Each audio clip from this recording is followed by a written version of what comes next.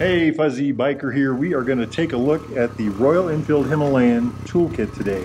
It's kind of a neat thing. It's got all kinds of neat stuff in it. That's the whole thing right there, plus this. This is for the front axle, and we'll show you all about that here in a second. So, nifty little package. A lot of stuff in there. Velcro's open.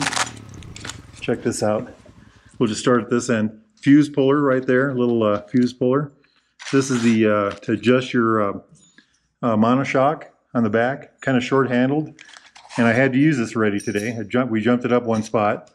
There it is. Now it's got a long handle. Lay this off to the side. Everything's Allen wrench. There's no screwdriver in here. And I went down and looked at the motorcycle, looked the whole thing over. Everything's Allen wrench. So your rear chain adjusters, all the little doodads and thingamajigs, that's on that. This is the rear axle nut right here. Use this handle. Look, Royal Enfield right there. 24 millimeter, and then it's got a 14 millimeter on this end. Jumping over here, we'll put this down. This is a 13 millimeter and a 10 millimeter. And this one's kind of cool. So two 16 millimeters and two 12 millimeters. Well, what do you need two of those for? Well, the two 16s are for the mirrors. My good buddy Mark here, he had to adjust his mirrors, and that's what he learned with this. We're not quite sure what you have to use the two 12s for, but we got them.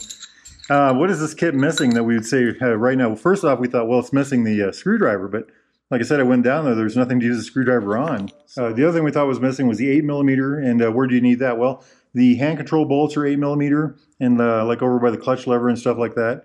So we'll add that. I don't know if I showed you this already, the axle bolt nut for the front axle. So you stick this into a insert on the front axle, and then you take this, put it on there, and then, of course, this. So now you've got a lot of leverage there. Axle bolt. Hey, look at that. Little braided thing on the back. I wonder what that's for. Anyway, kind of neat. So this goes under the seat. There's a little spot in there. You stick it in there. I don't know if you guys can see that groove in there.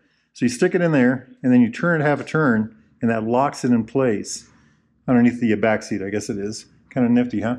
And the other thing, so we're going to add an 8 millimeter to it. And the other thing I'm going to add, I already have added to my pouch, is this little flashlight.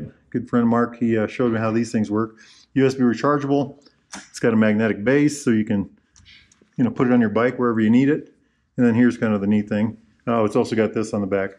So it's got this front light, high, low, and then it's got an end light right here off the end. So there, let me get that in your eyes. The bike has tube tires. So I suppose some levers to get the thing out, maybe a tube. You'd have to have a tube or a patch kit. And then a pump. And I think that would do the whole thing. So that, my friends, is the Royal Enfield Magic Toolkit. Wahoo! Yippee-yi-yay! Yippee-yi-yo! Down the road we go! Beautiful, beautiful machine.